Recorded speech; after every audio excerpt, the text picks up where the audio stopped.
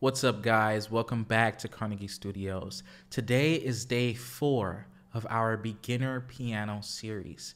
If you are a beginner, I challenge you to stick around for all 21 days of our piano series. If you're somebody who's coming back to the piano, I challenge you to stick around. You're going to learn some good stuff.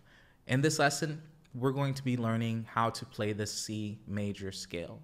The C major scale is one of the most fundamental and easiest keys that you can learn on the piano. In our last video, we covered the whole steps and half steps. Those are the basic intervals on the piano. So we know that a half step is when you take a key and you play the key right next to it. That's a half step up. So from C to C sharp, or I can go from C sharp to B. That's still a half step. And a whole step is when there's 2 half steps.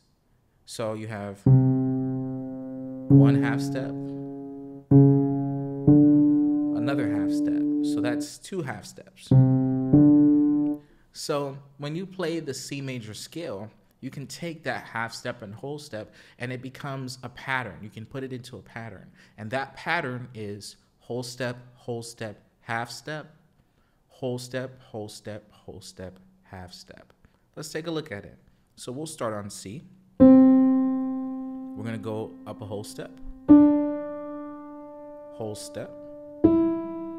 half step, whole step, whole step, whole step, and half step.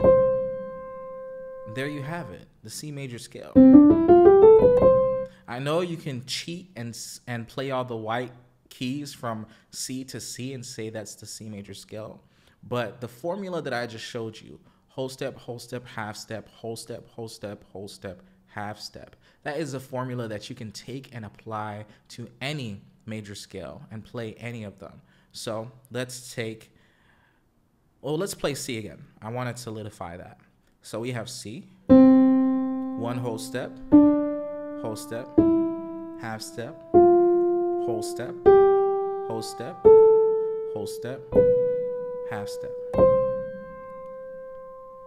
So that's the C major scale. Let's play the G major scale. So where is G? I have C, D, E, F, G. Okay. All right, we'll start with G. G. Then I have whole step, half step, whole step, half step. You have a key?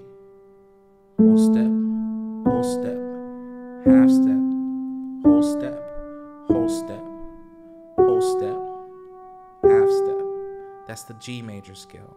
So you can take this key and you can apply it to all of the major scales or any key and play all of the major scales. And there you have it, folks. That's how you can play the C major scale and any major scale on the piano. Thanks, guys. Please like and subscribe, and I'll catch you in the next video.